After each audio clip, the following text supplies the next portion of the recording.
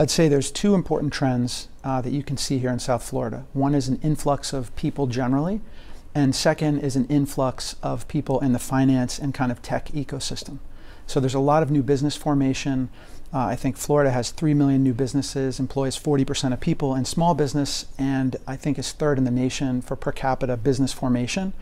So there's a lot of opportunity here. Some of the business issues that we have are, how do you find the best companies out there that have the most innovative products, and make sure that you can help them. So as a venture capital firm, you make the investment, but then you also make introductions. You try to help them with all the things that they're going to need to be successful, and that's really the point of the business. What is drawing businesses to South Florida? Well, aside from the sunny climate, there are all kinds of business incentives. The tax environment is pretty good, and there's a critical mass of people who are coming down here. If you walk around the streets here in West Palm Beach, you'll see new restaurants, you'll see shiny new skyscrapers, and you'll see Wall Street people who are here. So I think it's there's a critical mass that's coming here. Well, is there something you want to tell me that I haven't asked you? Well, I'll tell you about 1909. So when I first came into the space, it's such a great community of not just founders, but also investors, community leaders, and I was impressed enough with the space that I'm actually taking office space here and putting some of my activities here. Can you speak to the mentoring that goes on here?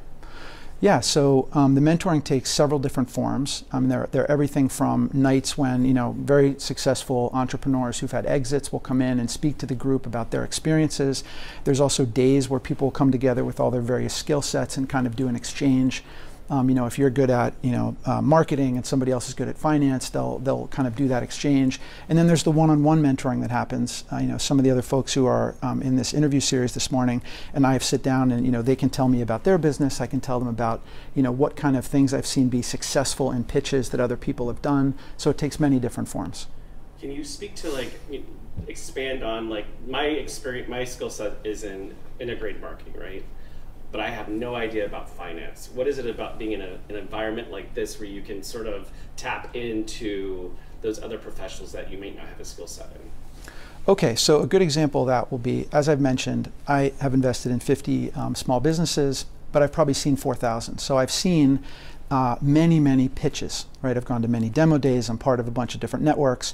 And so I can recognize what if some of these startups are looking to approach other investors, what are successful techniques to basically explain their business in the best possible way, and also invite the most positive and constructive feedback. And I can tell you simple exchanges that happen. I have no experience in the kind of marketing or PR space, and people here have been very kind to me and said, here, let me help you with your website, let me help you with your social media presence, things that I have no idea about.